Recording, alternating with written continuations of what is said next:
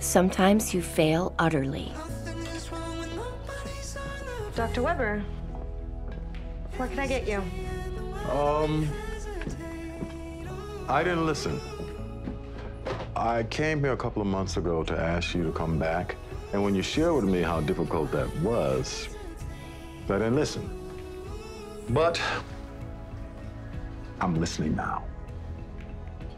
What would it take to bring you back? But to move forward, you have to take the leap of faith. Winston! No, I'm done for the day. Do you need a consult or can it wait? Not a consult. Okay, great. We'll talk tomorrow. But it is something that I want to say now.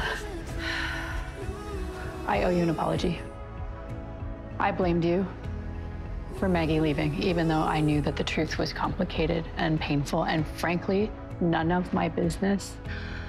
But I took out my pain and my sadness on you, which has been happening a lot lately. You may be comforted to know that this is just one stop on the Amelia Shepherd apology tour. Even so, you are a good man, Winston, and marriage isn't easy. I was wrong, and I'm sorry.